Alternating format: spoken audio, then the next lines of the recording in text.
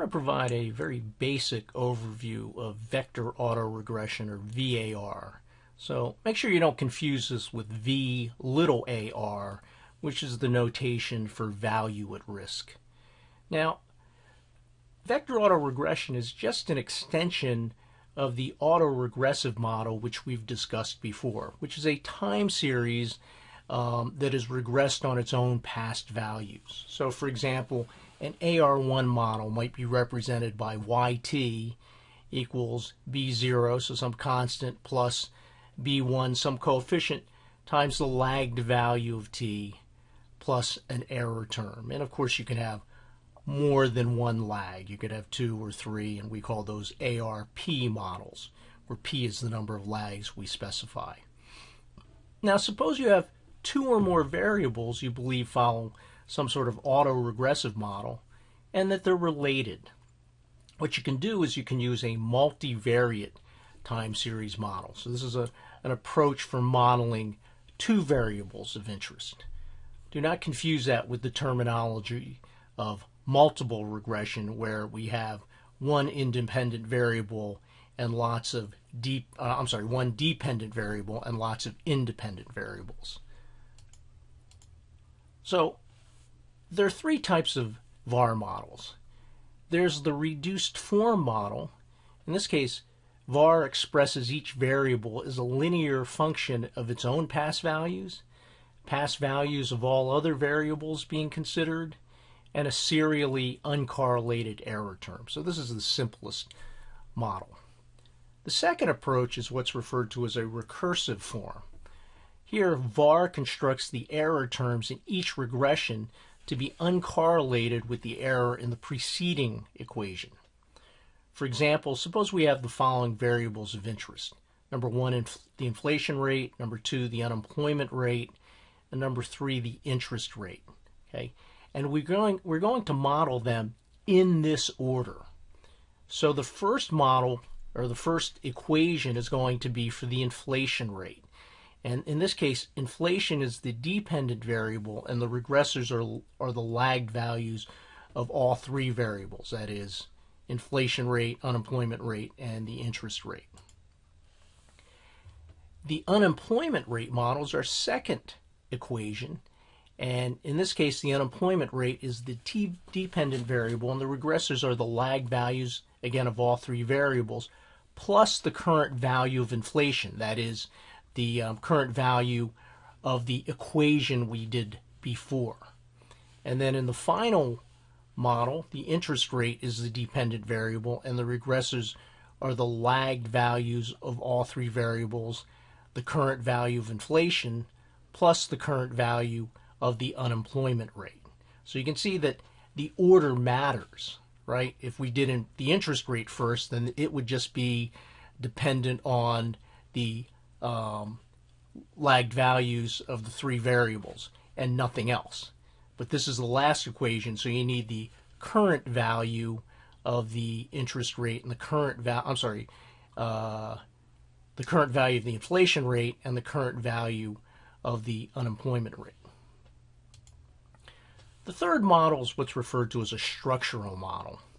So in this case, VAR uses economic theory to sort out the contemporaneous links among the variables. So let's consider an interest rate model using the Taylor rule. This was devised by John Taylor, who's an economist at Stanford, and it says that the interest rate RT equals some desired interest rate, and it's going to be adjusted based on the average inflation rate minus this desired or targeted inflation rate minus 1.25 the average unemployment rate minus this target unemployment rate, and again plus all the lagged values and an error term. So here we put in the contemporaneous one is going to be modeled based on some sort of theory we have. So let's take a look at a model here, a reduced form model. Suppose you're interested in the sales of beef and chicken, and you believe that both beef and chicken follow an AR1 model. But in addition, you believe chicken sales last month will impact beef sales this month, and that beef sales last month will impact chicken sales this month. So that sort of makes sense, right? If their beef sales were up last month, it might be a sign that people desire beef more and they're switching away from chicken, so maybe chicken is going to be down this month. Perhaps if chicken sales are down last month, it means perhaps that people are interested in beef now and shifting away to beef, so maybe we project that beef will be up this month. So basically you have this model here. So beef in time period t equals, some coefficient times beef in the previous period, okay, beef sales in the previous period, plus another coefficient times chicken sold in the previous time period, plus an error term. Then likewise with chicken in the current period is going to equal some coefficient times beef in the previous period, beef sold in the previous period, and then another coefficient times chicken sold in the previous period, and then an error term. The reason we refer to it as vector autoregression is the two equations I listed before can be written out in vector form.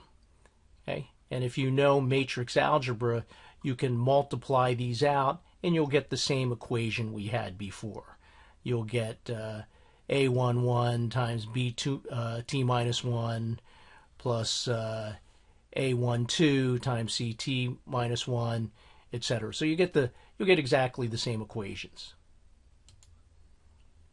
How do you estimate these equations?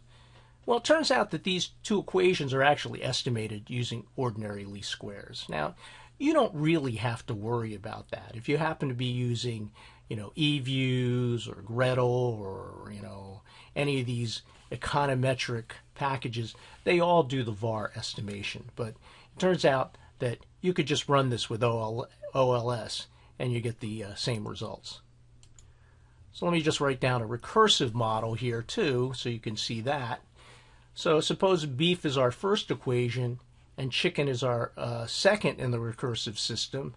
Then you can see that beef is just a function of the past values of beef and chicken, where chicken is a function of the past values of beef and chicken and the current value of beef. Okay, and they both have an error term. So I hope that gives you sort of a general understanding of vector autoregression and how it's used, and perhaps in some future videos I'll show you how to estimate these in some statistical package.